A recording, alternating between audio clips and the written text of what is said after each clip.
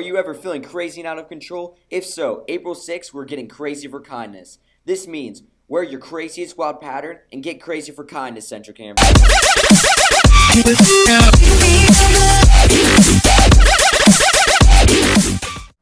Good morning, Central Cambria. I'm Brody. And I'm Evan. And today is Wednesday, April 6, 2016. It is day 3 of our weekly schedule. Today for lunch, we're having this recipe of the month, chicken a la king. The band is hosting fundraiser night at Hostas tonight. Please see Mrs. Kokas for a coupon if you plan to attend this event. Attention, all NHS members. Just a reminder that introduction online RSVP and senior bios must be completed by tomorrow.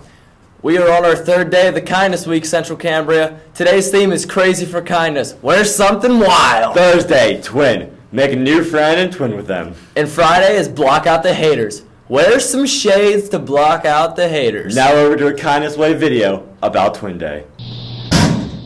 Hey Max, you got some pretty big muscles. Hey TJ, you got some pretty big muscles. Want a twin? Next Thursday. Find a twin. Now over to sports.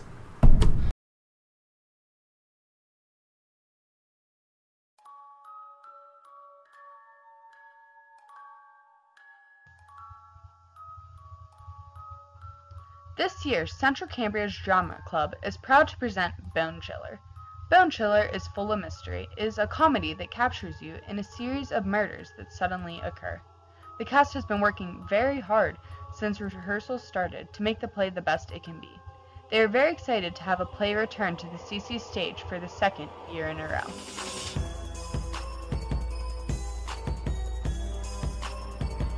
The play this year is going great. It's called Bone Chiller. If you haven't heard about it, it's a murder mystery where all of the guests gather into for a dinner party. They gather in a mansion to read the will of the late Josiah Travers, and the will itself is actually part of the mystery. You have to figure it out as you're watching. So it's kind of interactive, it's very funny, it's a little bit scary, and we hope that you come out and see it and try to solve the mystery with us.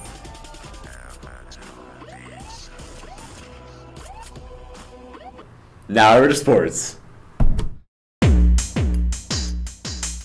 Week in Red Devil sports, we had the baseball team beat Cambria Heights away, and our softball team lost a tight match against Penn Cambria at Penn Cambria. It went to extra innings.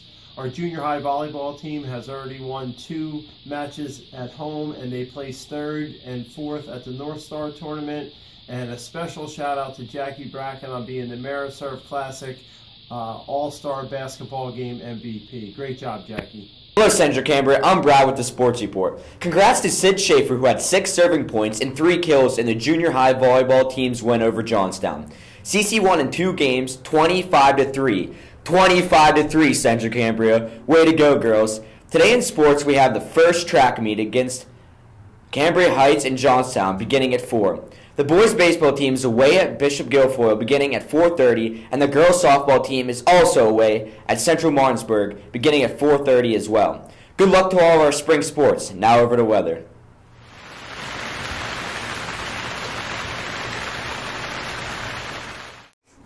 Hello, Central Cambria. I'm Juliana with the guidance.